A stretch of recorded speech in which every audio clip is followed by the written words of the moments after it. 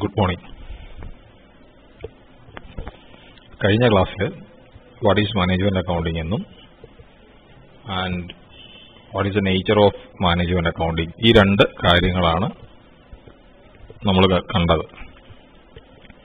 അടുത്തതായിട്ട് we are going to understand the scope of management accounting.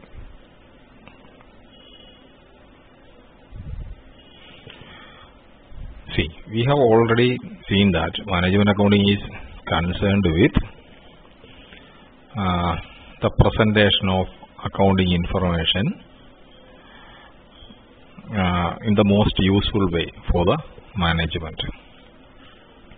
So, its scope of the subject is quite, therefore it is quite vast, and it includes almost all the aspects of business operations.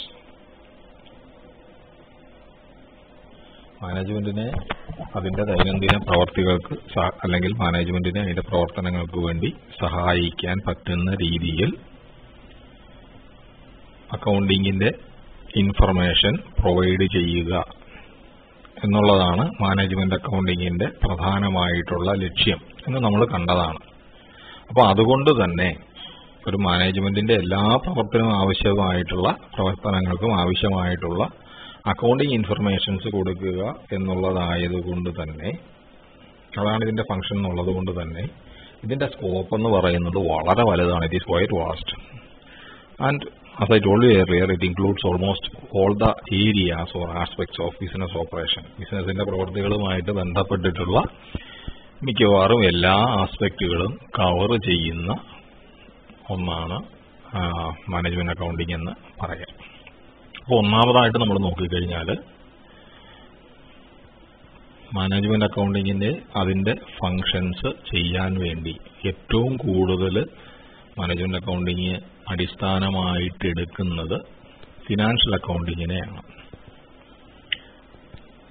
We know that financial accounting is concerned with providing information to various users or various parties like external parties and various internal parties. ബിസിനസിന്റെ പുറത്തും അകത്തും ഒക്കെയുള്ള പലതരത്തിലുള്ള പല സ്റ്റേക്ക് ഹോൾഡേഴ്സിനെയും പലതരത്തിലുള്ള പല ആൾക്കാർക്കും വേണ്ട ഇൻഫർമേഷൻസ് കൊടുക്കുന്ന ഒന്നാണ് ഫിനാൻഷ്യൽ അക്കൗണ്ടിങ് എന്ന് പറയുന്നത് തന്നെ. And moreover, we also know that financial accounting prepares final accounts, trading and profit and loss account and balance sheet.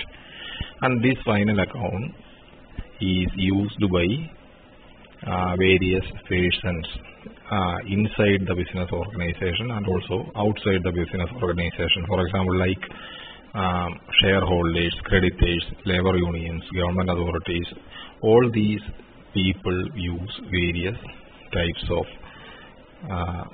financial information provided by the financial accounting.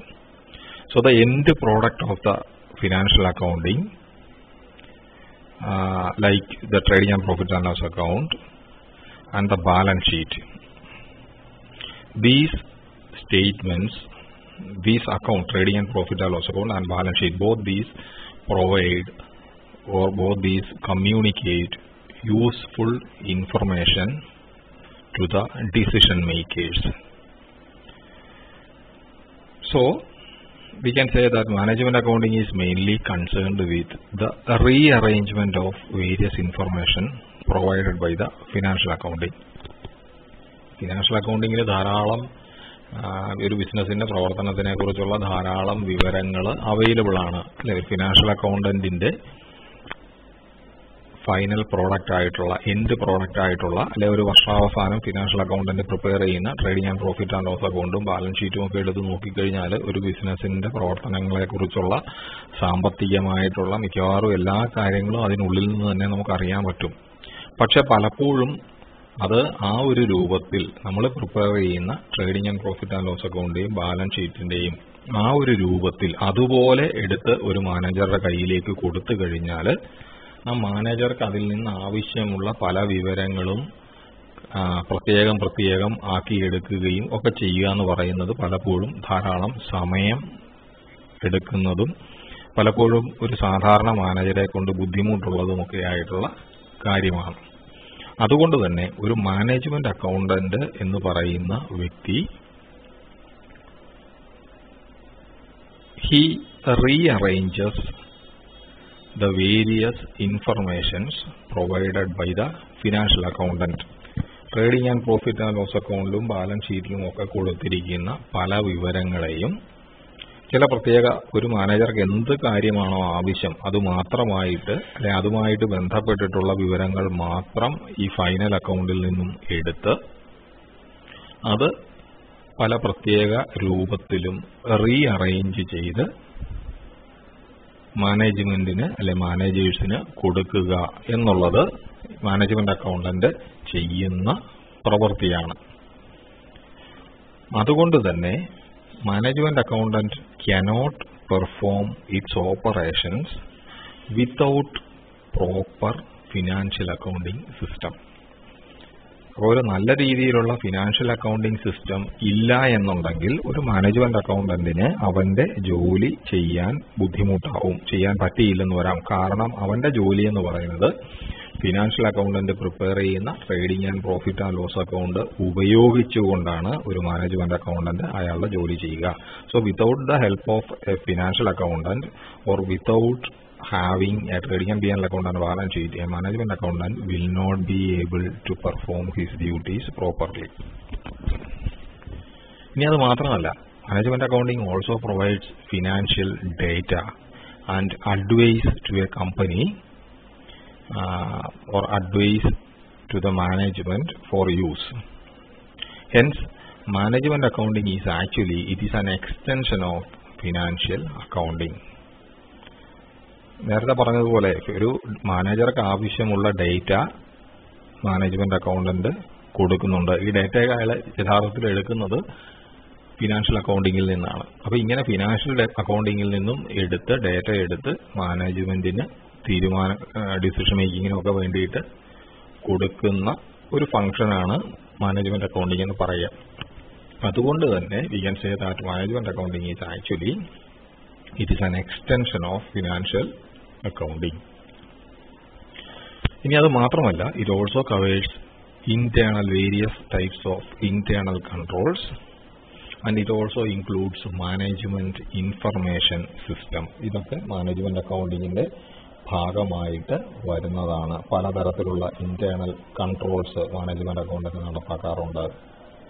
അതുപോലെ തന്നെ മാനേജ്മെന്റിന് ആവശ്യമുള്ള നേരത്തെ പറഞ്ഞതുപോലുള്ള ഇൻഫർമേഷൻ കൊടുക്കുക, അതിനു വേണ്ടിയിട്ട് ഡിസൈൻ ചെയ്തിരിക്കുന്ന അല്ലെങ്കിൽ അതിനു വേണ്ടിയിട്ടുള്ള പ്രത്യേക ഭാഗമാണ് MIS അല്ലെങ്കിൽ മാനേജ്മെന്റ് ഇൻഫർമേഷൻ സിസ്റ്റം എന്ന് പറയുന്നത്. അപ്പോൾ ഈ മാനേജ്മെന്റ് ഇൻഫർമേഷൻ സിസ്റ്റം എന്ന് പറയുന്നതും മാനേജ്മെന്റ് അക്കൗണ്ടിങ്ങിന്റെ ഭാഗമായിട്ട് വരും. ഇനി ഫിനാൻഷ്യൽ അക്കൗണ്ടിങ്ങിൽ മാത്രമല്ല, ഞാൻ പറഞ്ഞതുപോലെ കോസ്റ്റ് അക്കൗണ്ടിങ്ങിൽ നിന്നുള്ള പല ഡേറ്റയും മാനേജ്മെന്റ് അക്കൗണ്ടന്റ് ഉപയോഗിക്കുന്നുണ്ട്.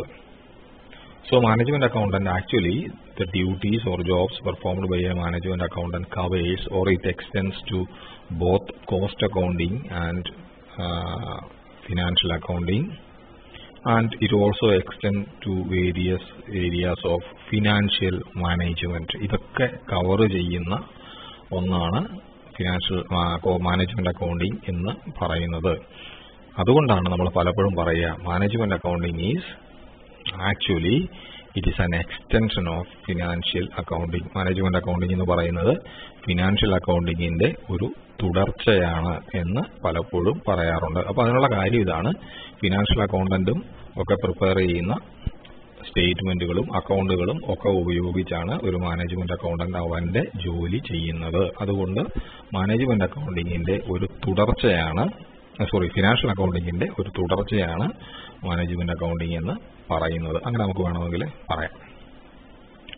രണ്ടാമത് മാനേജ്മെന്റ് അക്കൗണ്ടിങ്ങിന്റെ സ്കോപ്പിൽ വരുന്ന മറ്റൊരു കാര്യമാണ് അല്ലെങ്കിൽ മറ്റൊരു ഏരിയയാണ് as I told you earlier cost accounting എന്ന് പറയുന്നത്. ഇവിടെ നമ്മൾ പറഞ്ഞു കോസ്റ്റ് അക്കൗണ്ടിങ്ങിലും ഫിനാൻഷ്യൽ മാനേജ്മെന്റും ഒക്കെ മാനേജ്മെന്റ് അക്കൗണ്ടിങ്ങിന്റെ ഭാഗമായിട്ട് വരുമെന്ന് പറഞ്ഞു. അപ്പോൾ ഫിനാൻഷ്യൽ അക്കൗണ്ടിങ് പോലെ തന്നെ മാനേജ്മെന്റ് അക്കൗണ്ടിങ് കവർ ചെയ്യുന്ന മറ്റൊന്നാണ് കോസ്റ്റ് അക്കൗണ്ടിങ് എന്ന് പറയുക. For example cost അക്കൗണ്ടിങ്ങിലെ various tools like standard costing, marginal costing, then opportunity cost analysis, differential costing, ഇതുപോലെയൊക്കെയുള്ള പല കോസ്റ്റ് അക്കൗണ്ടിങ് ടെക്നിക്കുകളും മാനേജ്മെന്റ് അക്കൗണ്ടന്റ് പലപ്പോഴും ഒരു ബിസിനസിന്റെ ഓപ്പറേഷന് വേണ്ടിയിട്ടും അതിന്റെ കൺട്രോളിങ്ങിന് വേണ്ടിയിട്ടും ഒക്കെ ഈ ടൂൾസ് എല്ലാം ഉപയോഗിക്കാറുണ്ട്. So the scope of management accounting also includes various areas of cost accounting. Cost accounting ന്റെ പല കാര്യങ്ങളും മാനേജ്മെന്റ് അക്കൗണ്ടിങ്ങിന്റെ ഭാഗമായിട്ട് വരുന്നതാണ്. ഇനി മറ്റൊന്നാണ് റീവാലുവേഷൻ അക്കൗണ്ടിങ് എന്ന് പറയുക. റീവാലുവേഷൻ അക്കൗണ്ടിങ്ങും മാനേജ്മെന്റ് അക്കൗണ്ടിങ്ങിന്റെ ഭാഗമായിട്ട് വരാറുണ്ട്. റീവാലുവേഷൻ അക്കൗണ്ടിങ് എന്ന് പറഞ്ഞു കഴിഞ്ഞാൽ പലപ്പോഴും പറയും it is concerned with ensuring that the capital of an organization or capital is maintained intact in real terms and profit is calculated with this fact in mind. So revaluation accounting എന്ന് പറയുന്ന അക്കൗണ്ടിങ്ങിന്റെ മറ്റൊരു ഭാഗമാണിത്. ഈ revaluation അക്കൗണ്ടിങ്ങിൽ പലപ്പോഴും അതിന്റെ ഭാഗമായിട്ട് വരുന്നത് ഒരു ഓർഗനൈസേഷനിലെ ഷെയർ ഹോൾഡേഴ്സ്, ഒരു കമ്പനിയാണെങ്കിൽ ഷെയർ ഹോൾഡേഴ്സ് അല്ലെങ്കിൽ ആ ബിസിനസിന്റെ ഉടമസ്ഥൻ മുടക്കിയിരിക്കുന്ന മുടക്കുമുതൽ, അതിനെയാണ് നമ്മൾ ക്യാപിറ്റൽ എന്ന് പറയുന്നത്. അങ്ങനെയുള്ള മുടക്കുമുതൽ പൂർണ്ണമായിട്ടും ആ ബിസിനസ്സിൽ തന്നെ വിനിയോഗിച്ചിട്ടുണ്ട്. അതുപോലെ അത് യഥാർത്ഥത്തിൽ ആ ബിസിനസ്സിൽ തന്നെ ഇപ്പോഴും ഉണ്ട്. കള്ളക്കണക്കോ അല്ലെങ്കിൽ തെറ്റായ കാര്യങ്ങളൊന്നും എഴുതി വെറുതെ ഉണ്ടെന്ന് കാണിക്കുകയല്ല. ആ മുടക്കിയിരിക്കുന്ന മുടക്കുമുതൽ യഥാർത്ഥത്തിൽ ആ ബിസിനസ്സിൽ തന്നെ ഉണ്ടെന്നും അതുപോലെ ഒരു ബിസിനസിന്റെ പ്രോഫിറ്റോ ലോസോ ഒക്കെ കാൽക്കുലേറ്റ് ചെയ്യുമ്പോൾ ഈ ഒരു കാര്യം മനസ്സിൽ വെച്ചുകൊണ്ടാണ് ആ പ്രവൃത്തി ചെയ്തതെന്നും ഒക്കെയുള്ള കാര്യങ്ങൾ, ഇതൊക്കെയാണ് ഈ റീവാലുവേഷൻ അക്കൗണ്ടിങ്ങിന്റെ ഭാഗമായിട്ട് വരുന്നത്. അതുപോലെ ഓരോ സമയത്തും ഉള്ള ഓരോ സിറ്റുവേഷൻ അനുസരിച്ച് അല്ലെങ്കിൽ ഓരോ സമയത്തുള്ള പ്രത്യേക സിറ്റുവേഷൻസ് അനുസരിച്ചിട്ട് പ്രൈസ് ഫ്ലക്ച്വേഷൻസും ഒക്കെ അനുസരിച്ചിട്ട് കമ്പനിയുടെ അസറ്റ്സും ലയബിലിറ്റീസും എല്ലാം റീവാല്യൂ ചെയ്യുക, ഇതൊക്കെ അതിൽ വരുന്നതാണ്. അപ്പോൾ ഈ പറയുന്ന കാര്യങ്ങളൊക്കെ മാനേജ്മെന്റ് അക്കൗണ്ടിങ്ങിലും ഈ പറയുന്ന കാര്യങ്ങൾ റീവാലുവേഷൻ അക്കൗണ്ടിങ്ങിലെ പല കൺസെപ്റ്റുകളും മാനേജ്മെന്റ് അക്കൗണ്ടിങ്ങിലും ഉപയോഗിക്കാറുണ്ട്. അതുപോലെ ബഡ്ജറ്ററി കൺട്രോൾ എന്ന് പറയുന്ന കൺട്രോളിംഗ് ടെക്നിക്ക്. ബഡ്ജറ്ററി കൺട്രോൾ എന്ന് പറയുന്ന കോസ്റ്റ് അക്കൗണ്ടിങ്ങിന്റെയോ ഫിനാൻഷ്യൽ അക്കൗണ്ടിങ്ങിന്റെയും ഒക്കെ പലയിടത്തായിട്ട് ഭാഗങ്ങളായിട്ട് പലപ്പോഴും പലയിടത്തും ഉപയോഗിക്കുന്നതാണ് ബഡ്ജറ്ററി കൺട്രോൾ എന്ന് പറയുന്ന ടെക്നിക്ക്. ഈ budgetary കൺട്രോളിങ്ങിൽ it includes preparation of various budgets, then comparison of the actual performance with the budgeted performance or comparison of the actual with the budget. Then if there is any change, then the computation of such variances. What is the cause? അപ്പോൾ അങ്ങനെ ഒരു വ്യത്യാസം സംഭവിച്ചിട്ടുണ്ടെങ്കിൽ അതിന്റെ കാരണം എന്താണെന്ന് കണ്ടുപിടിക്കുക. ഇങ്ങനെയുള്ള കാര്യങ്ങളാണ് ബഡ്ജറ്ററി കൺട്രോളിങ്ങിൽ വരുന്നത്. അപ്പോൾ ബഡ്ജറ്ററി കൺട്രോൾ എന്ന് പറഞ്ഞാൽ ബിസിനസിന്റെ ഓരോ ഏരിയാസുമായിട്ട് ബന്ധപ്പെട്ട്, ഫോർ എക്സാമ്പിൾ പർച്ചേസ്, സെയിൽസ്, ഇങ്ങനെ ഓരോ ഭാഗങ്ങളുമായിട്ട് ബന്ധപ്പെട്ടിട്ട് അടുത്ത ഒരു നിശ്ചിത കാലയളവിലേക്ക് ഉണ്ടാകാൻ പോകുന്ന പർച്ചേസ് എത്രയാണ്, സെയിൽസ് എത്രയാണ്, ഇങ്ങനെയുള്ള കാര്യങ്ങൾ മുൻകൂട്ടി കണ്ട് തയ്യാറാക്കുന്ന ഒന്നാണ് ഒരു ബഡ്ജറ്റ് എന്ന് പറയുക. അല്ലെ, ഇപ്പോൾ സെയിൽസ് ബഡ്ജറ്റ് എന്ന് പറഞ്ഞാൽ അടുത്ത ഒരു ഫിനാൻഷ്യൽ ഇയറിലെ സെയിൽസ് എത്രയായിരിക്കും എന്ന് മുൻകൂട്ടി കണ്ട് തയ്യാറാക്കുന്ന ഒന്നാണ് സെയിൽസ് ബഡ്ജറ്റ് എന്ന് പറയുന്നത്. ഇങ്ങനെ തയ്യാറാക്കി കഴിഞ്ഞാൽ ആ ഒരു ഫിനാൻഷ്യൽ ഇയറിൽ അല്ലെ ആ ഒരു ഫിനാൻഷ്യൽ ഇയർ നടന്നുകൊണ്ടിരിക്കുന്ന സമയത്ത് ഈ ബഡ്ജറ്റിൽ ഉദ്ദേശിച്ച പോലെ, പ്രൊജക്ട് ചെയ്തിരിക്കുന്ന പോലെ അല്ലെ ബഡ്ജറ്റിൽ ഇട്ടിരിക്കുന്നത് പോലെയുള്ള ടാർഗറ്റ് അല്ലെങ്കിൽ അതിൽ കാണിക്കുന്നത് പോലെയുള്ള സെയിൽ അച്ചീവ് ചെയ്യാൻ പറ്റുന്നുണ്ടോ എന്ന് നോക്കുക. ഇനിയും അതിലെന്തെങ്കിലും വ്യത്യാസം വന്നിട്ടുണ്ടെങ്കിൽ, ഇപ്പോൾ നമ്മൾ ഉദ്ദേശിച്ചിരിക്കുന്ന അത്രയും സെയിൽസ് നടക്കുന്നില്ല എന്നുണ്ടെങ്കിൽ എന്ത് വേരിയേഷനാണ് വന്നത്, അത് എത്രമാത്രം കുറവ് സംഭവിച്ചു, then what is the cause, എന്തുകൊണ്ടാണ് അങ്ങനെ കുറവുണ്ടായത്, ഇങ്ങനെയുള്ള കാര്യങ്ങൾ കണ്ടുപിടിക്കുക. ഇതൊക്കെയാണ് ബഡ്ജറ്ററി കൺട്രോളിൽ വരുന്നത്. ഈ ബഡ്ജറ്ററി കൺട്രോളും മാനേജ്മെന്റ് അക്കൗണ്ടിങ്ങിൽ ഉപയോഗിക്കാറുണ്ട്. സോ ബഡ്ജറ്ററി കൺട്രോൾ എന്ന് പറയുന്നതും മാനേജ്മെന്റ് അക്കൗണ്ടിങ്ങിന്റെ സ്കോപ്പിൽ വരുന്ന ഒന്നാണ്. ദെൻ മറ്റൊന്നാണ് ഇൻവെന്ററി കൺട്രോൾ എന്ന് പറയുന്നത്. കോസ്റ്റ് അക്കൗണ്ടിങ്ങിൽ നിങ്ങൾ പഠിച്ചിട്ടുള്ളതാണ്. കോസ്റ്റ് അക്കൗണ്ടിങ്ങിൽ നമ്മൾ പഠിച്ച ഇൻവെന്ററി മെറ്റീരിയൽസിന്റെ സ്റ്റോറിങ്ങും അതിന്റെ ഇഷ്യൂ, സപ്ലൈ ഒക്കെ പോലുള്ള കാര്യങ്ങളാണ് ഇൻവെന്ററി കൺട്രോളിൽ വരിക. So inventory control over inventory from the time it is acquired and till its final disposal. ഇതുമായിട്ട് ബന്ധപ്പെട്ടിട്ടുള്ള എല്ലാ കൺട്രോളിങ്ങും എല്ലാ കാര്യങ്ങളും മാനേജ്മെന്റ് അക്കൗണ്ടിങ്ങിൽ വരും. അപ്പോൾ ഇൻവെന്ററി പർച്ചേസ് മുതൽ ഇൻവെന്ററി അല്ലെങ്കിൽ പർച്ചേസ് ചെയ്യുന്നതിന് മുമ്പ് അതിനുള്ള റിക്വസിഷൻ കൊടുക്കുന്ന ഇൻവെന്ററി പർച്ചേസ് ചെയ്യാൻ തീരുമാനിക്കുന്നത് മുതൽ ആ ഇൻവെന്ററി പർച്ചേസ് ചെയ്ത് സ്റ്റോക്ക് ചെയ്ത് അത് അവസാനം അത് പ്രൊഡക്ഷനിലേക്ക് ഇഷ്യൂ ചെയ്യുന്നത് വരെയുള്ള അതുമായിട്ട് ബന്ധപ്പെട്ടിട്ടുള്ള കാര്യങ്ങൾ വരെയുള്ള എല്ലാ പ്രവൃത്തികളും മാനേജ്മെന്റ് അക്കൗണ്ടിങ്ങിന്റെ ഭാഗമായിട്ട് വരുന്നതാണ്. Then in addition to these budgetary control and inventory control, a management accountant also uses various statistical tools and techniques for his work. ഇപ്പോൾ ഗ്രാഫുകളാണെങ്കിലും ചാർട്ടുകളാണെങ്കിൽ അതുപോലെ പിക്ചോറിയൽ പ്രസന്റേഷൻ, ഇൻഡെക്സ് നമ്പേഴ്സ്, ഇങ്ങനെ സ്റ്റാറ്റിസ്റ്റിക്സിൽ ഉള്ള ധാരാളം ടൂളുകൾ മാനേജ്മെന്റ് അക്കൗണ്ടന്റ് അവന്റെ ജോലിയുടെ ഭാഗമായിട്ട് ഉപയോഗിക്കുന്നുണ്ട്.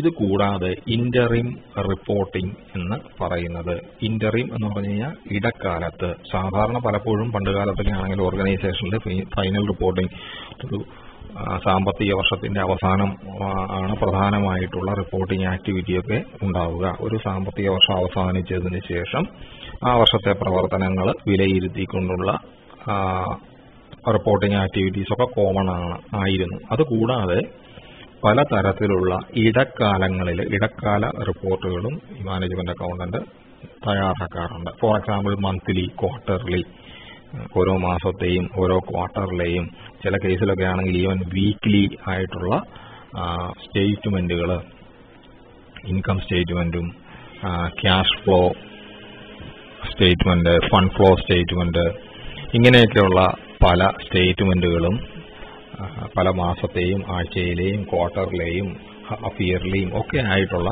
ധാരാളം സ്റ്റേറ്റ്മെന്റുകളും റിപ്പോർട്ടുകളും ഒക്കെ മാനേജ്മെന്റ് അക്കൗണ്ടന്റ് പ്രിപ്പയർ ചെയ്യാറുണ്ട്. സോ ഇന്ററിം റിപ്പോർട്ടിംഗ് എന്ന് പറയുന്ന കാര്യവും മാനേജ്മെന്റ് അക്കൗണ്ടിങ്ങിന്റെ സ്കോപ്പിൽ വരുന്നതാണ്. അതുപോലെയാണ് ടാക്സേഷൻ എന്ന് പറയുന്നത്. ഇപ്പോൾ ഒരു കമ്പനിയെ സംബന്ധിച്ച് അതിന് പലതരത്തിലുള്ള ടാക്സുകൾ കൊടുക്കേണ്ടതായിട്ട് വരും. ഉദാഹരണം പറഞ്ഞു കഴിഞ്ഞാൽ we have to compute the income in accordance with the tax loss. ഇപ്പോൾ ഇൻകം ടാക്സ് അല്ലെങ്കിൽ ടാക്സുകൾ കൊടുക്കുന്നതിന് വേണ്ടിയിട്ട് ഇൻകം ടാക്സ് അതാത് ആക്ടിൽ പറഞ്ഞിരിക്കുന്ന രീതിയിൽ തന്നെ വേണം ഇൻകം കാണാൻ വേണ്ടി. നമുക്ക് ഇഷ്ടമുള്ള ഒരു രൂപത്തിൽ ഒരു കണക്കെഴുതി ഒരു വരുമാനം ഉണ്ടാക്കിയിട്ട് അതിന്റെ അടിസ്ഥാനത്തിൽ ടാക്സ് കൊടുക്കാനായിട്ട് പറ്റില്ല.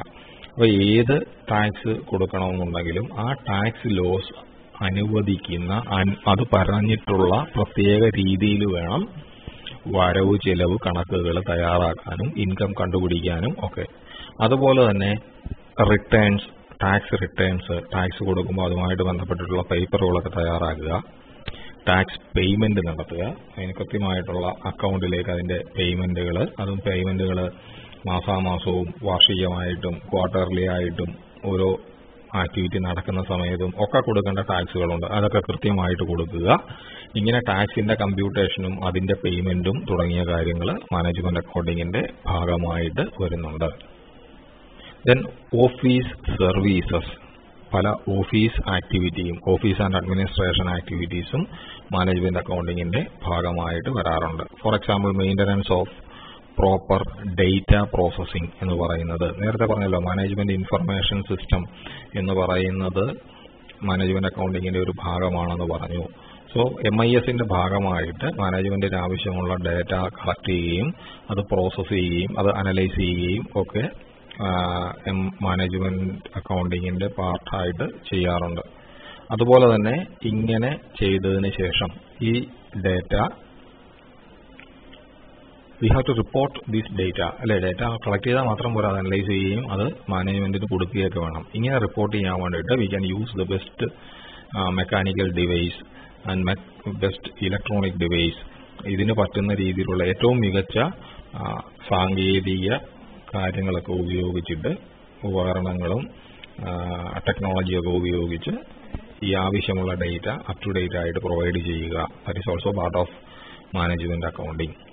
ദെൻ ഇന്റേണൽ ഓഡിറ്റ് എന്ന് പറയുന്നത് പലപ്പോഴും പല രീതിയിലുള്ള ഓഡിറ്റ് ബിസിനസ്സിൽ നടക്കാറുണ്ട്. ഒരു ഫിനാൻഷ്യൽ ഇയറിന്റെ അവസാനം ബിസിനസിന്റെ പുറത്തുള്ള ഒരു ചാർട്ടേഡ് അക്കൗണ്ടന്റോ അല്ലെങ്കിൽ പുറത്തുള്ള പാർട്ടീസ് വന്ന് ബിസിനസിന്റെ കണക്കുകളൊക്കെ പരിശോധിക്കുന്ന എക്സ്റ്റേണൽ ഓഡിറ്റ് നടക്കാറുണ്ട്. അപ്പോൾ ബാങ്കിലൊക്കെ ആണെങ്കിൽ ഓരോ വർഷാവസാനവും ബാങ്കിന്റെ പുറത്തുള്ള ഏതെങ്കിലും ഒരു ഏജൻസി ചാർട്ടേഡ് അക്കൗണ്ടന്റ് ഫേം വന്ന് ഒരു ബാങ്കിന്റെ പ്രവർത്തികളൊക്കെ കണക്ക് ബുക്കുകളൊക്കെ നോക്കി ശരിയാണോ എന്നൊക്കെ നോക്കി വിലയിരുത്തി പോകാറുണ്ട്. കമ്പനികളിലൊക്കെ ചെയ്യുന്നുണ്ട്. അതുപോലെ തന്നെയാണ് ഇന്റേണൽ ഓഡിറ്റ് എന്ന് പറയുന്നതും ഒരു കൺട്രോളിങ്ങിന്റെ ഭാഗമായിട്ട് സ്ഥാപനങ്ങളിൽ ചെയ്യുന്നതാണ്. ബിസിനസിന്റെ ഉള്ളിലുള്ള ഒരു ഫിനാൻഷ്യൽ ഇയർ അവസാനിക്കുന്നതുവരെ നോക്കിയിരിക്കാതെ ഒരു ബിസിനസ്സിലെ ഓപ്പറേഷൻസ് നടക്കുമ്പോൾ അതിന് പാരലായിട്ട് അതിന്റെ കൂടെ തന്നെ ബിസിനസിന്റെ ഉള്ളിലുള്ള ആൾക്കാർ ആ ബിസിനസിന്റെ പ്രവർത്തികൾ പലപ്പോഴും ഓഡിറ്റ് ചെയ്യാറുണ്ട്. ഇതിനാണ് ഇന്റേണൽ ഓഡിറ്റിംഗ് എന്ന് പറയുക. അപ്പോൾ ഒരു ഇന്റേണൽ ഓഡിറ്റിംഗ് സിസ്റ്റം എന്ന് പറയുന്നത് മാനേജ്മെന്റ് അക്കൗണ്ടിങ്ങിന്റെ ഭാഗമായിട്ട് വരും. So A management accountant has to develop A very good or a very suitable or he has to develop a suitable internal audit system for the internal control. കൺട്രോളിങ്ങിന് വേണ്ടിയിട്ട് ഒരു സ്ഥാപനത്തിന് പറ്റുന്ന രീതിയിലുള്ള ഒരു ഇന്റേണൽ ഓഡിറ്റിംഗ് സിസ്റ്റം ഡെവലപ്പ് ചെയ്ത് അത് maintain ചെയ്തുകൊണ്ട് പോകുക എന്ന് പറയുന്നതും മാനേജ്മെന്റ് അക്കൗണ്ടിങ്ങിന്റെ ഭാഗമായിട്ട് വരും. ആൻഡ് ഫൈനലി ഞാൻ നേരത്തെ പറഞ്ഞതുപോലെ MIS അല്ലെങ്കിൽ മാനേജ്മെന്റ് ഇൻഫർമേഷൻ സിസ്റ്റം എന്ന് പറയുന്നത് ഒരു മാനേജ്മെന്റ് അക്കൗണ്ടന്റിന്റെ ജോലിയുടെ ഏറ്റവും പ്രധാനപ്പെട്ട ഭാഗമാണ്. ഒരു മാനേജർക്ക് ആവശ്യമായിട്ടുള്ള ഇൻഫർമേഷൻ കൊടുക്കുക എന്ന് ആദ്യമേ പറഞ്ഞു അല്ലെ. പ്ലാനിങ്ങിനും കൺട്രോളിങ്ങിനും ഡിസിഷൻ മേക്കിങ്ങിനും ഒക്കെ ആവശ്യമുള്ള വിവരങ്ങൾ കൊടുക്കുക എന്നുള്ളത് മാനേജ്മെന്റ് അക്കൗണ്ടന്റിന്റെ ജോലിയുടെ ഭാഗമാണ് എന്ന് ആദ്യമേ പറഞ്ഞു. ഇങ്ങനെ ഇൻഫർമേഷൻ സപ്ലൈ ചെയ്യാൻ വേണ്ടി ഡെവലപ്പ് ചെയ്തിരിക്കുന്ന സിസ്റ്റമാണ്, അതിനെ സഹായിക്കുന്ന സിസ്റ്റമാണ് MIS അല്ലെങ്കിൽ മാനേജ്മെന്റ് ഇൻഫർമേഷൻ സിസ്റ്റം എന്ന് പറയുക. So management accounting serves as a center for collection and disposal of or dissemination of information to the various parties. മാനേജേഴ്സിനാണെങ്കിലും അതുപോലെ ആവശ്യമുള്ള ആൾക്കാർക്കെല്ലാം അവർക്ക് ആവശ്യമുള്ള ഇൻഫർമേഷൻ കളക്ട് ചെയ്യുകയും അവർക്ക് എത്തിച്ചു കൊടുക്കുകയും ചെയ്യുക എന്നുള്ളത് മാനേജ്മെന്റ് അക്കൗണ്ടിങ്ങിന്റെ ഭാഗമാണ്. സോ MIS എന്ന് പറയുന്നത് it is also an essential part of management accounting. അപ്പോൾ ഇത്രയും കാര്യങ്ങളാണ് മാനേജ്മെന്റ് അക്കൗണ്ടിങ്ങിന്റെ സ്കോപ്പായിട്ട് വരുന്നത്. ഇപ്പോൾ മാനേജ്മെന്റ് അക്കൗണ്ടിങ്ങിന്റെ സ്കോപ്പിൽ മാനേജ്മെന്റ് അക്കൗണ്ടിങ്ങിൽ എന്തൊക്കെ വരുമെന്ന് നോക്കിക്കഴിഞ്ഞാൽ തീർച്ചയായിട്ടും ഫിനാൻഷ്യൽ അക്കൗണ്ടിംഗ് എന്ന് പറയുന്നത് മാനേജ്മെന്റ് അക്കൗണ്ടിങ്ങിന്റെ ഭാഗമാണ്. അല്ലെ, മാനേജ്മെന്റ് അക്കൗണ്ടിങ്ങിൽ ഒരു ഫിനാൻഷ്യൽ അക്കൗണ്ടന്റ് അവന്റെ ജോലി ചെയ്തതിന് ശേഷമാണ് പലപ്പോഴും മാനേജ്മെന്റ് അക്കൗണ്ടിങ് ആക്ടിവിറ്റി സ്റ്റാർട്ട് ചെയ്യുക എന്ന് പറഞ്ഞു. അപ്പോൾ ഫിനാൻഷ്യൽ അക്കൗണ്ടിങ് വരും, കോസ്റ്റ് അക്കൗണ്ടിങ് വരും, റിവാലുവേഷൻ അക്കൗണ്ടിങ് വരും, ബഡ്ജറ്ററി കൺട്രോൾ വരും, അതുപോലെ ഇൻവെന്ററി കൺട്രോൾ, പലതരത്തിലുള്ള statistical മെത്തേഡുകൾ, interim reporting, taxation, office service, internal audit, MIS management information system, ഈ പറയുന്ന കാര്യങ്ങളെല്ലാം കൂടി ഇവയെല്ലാം ഉൾക്കൊള്ളുന്നതാണ് മാനേജ്മെന്റ് അക്കൗണ്ടിംഗ് എന്ന് പറയുന്ന വിഷയം. Thank you.